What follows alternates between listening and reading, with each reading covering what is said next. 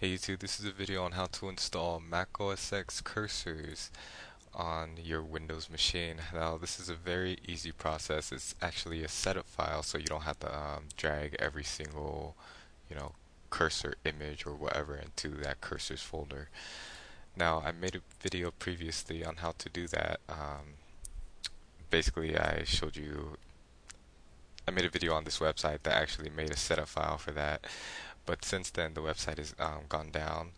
So people have been complaining about that, but it just came up. I actually checked it today a few minutes ago and it's back up. So I downloaded this and I'll make a copy of this setup file just in case it goes down again. But yeah, it's very easy to do.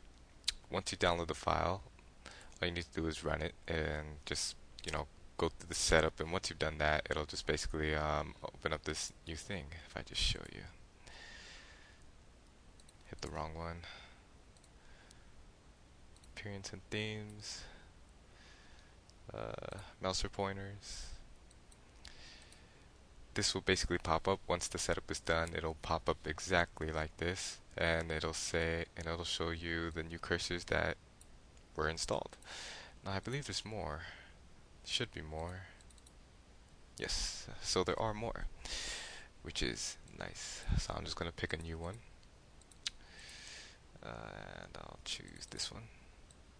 Any more? No, that's basically it. Sweet. Now I got the new Mac cursors on my machine and you could have them too. Just go to that website that I showed you. I'll supply the link in the description and I'll also keep a backup of this setup file just in case the website goes down again.